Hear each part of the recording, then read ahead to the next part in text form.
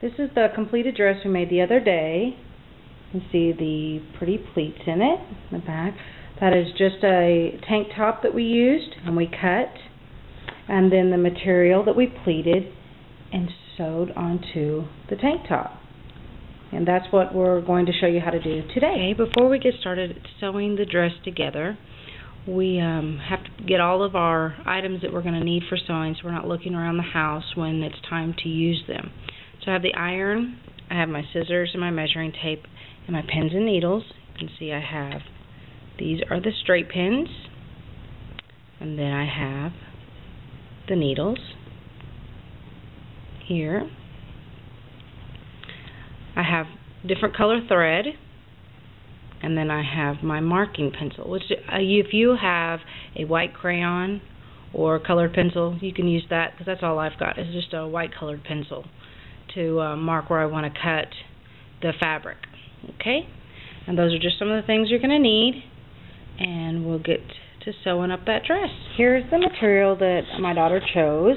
She likes this striped for the skirt part, and then we're going to take this gray tank top right here, and we're going to cut it right there, and we're going to sew it up, and then we're going to, I'll show you how to cut this to length and then pleat it and sew it onto here. It's really very easy. Okay, now we have our model wearing the tank top inside out so that we can use our pencil to mark it, and we're just going to come up underneath here because she actually wants it to come from here, where the skirt is going to come from here down. So we're going to give ourselves some room to do a hem. So I'm just going to mark right underneath the bust area with my white pencil. Again, you can have your white crayon, okay, or you can use a pen, because this is the inside of the tank top and it's not going to matter. So now we have it marked right here, and then we're going to have her remove it and cut it.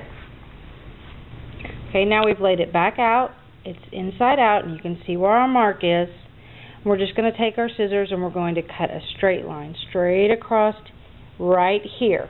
Okay, and now you're going to have two pieces like this.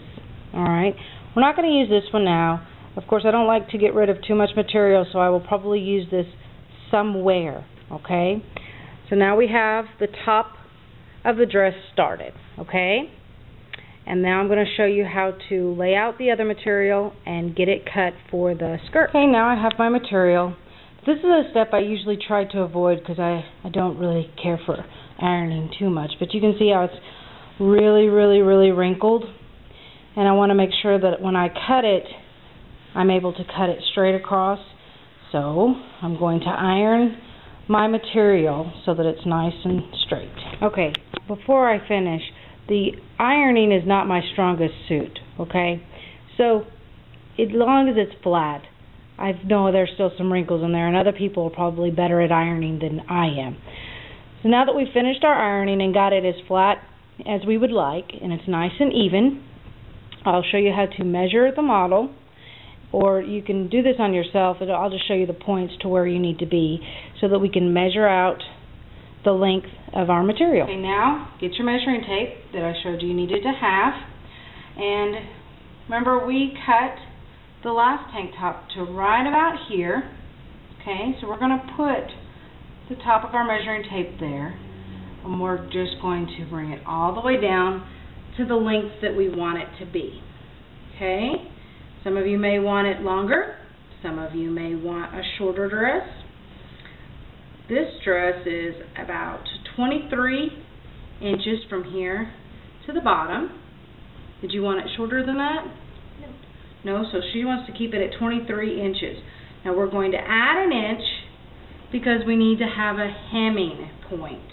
So we're going to mark it at 24 inches from the bottom of the bust down. Okay, just like that. Okay, now turn your material inside out and lay it back down flat, and then take your measuring tape and have it 24 inches from the bottom, top there, and then we're going to take our pencil, we're going to mark here, the very top, and then we're going to cut it across. Now in order to get those pleats you need to make sure you have a lot of material to pleat it up, okay?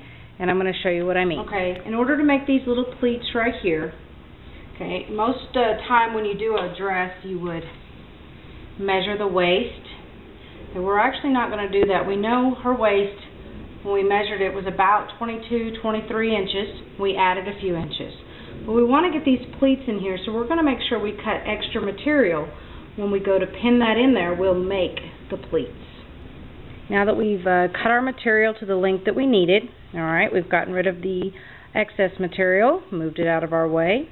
Now, what we're going to do is we're going to sew this up, this edge up right here to the other side so that it makes one big circle before we pin it into the tank top. Okay, as you can see, we're just trying to measure up where we're going to put it on the other one, and you can see all this extra material right here.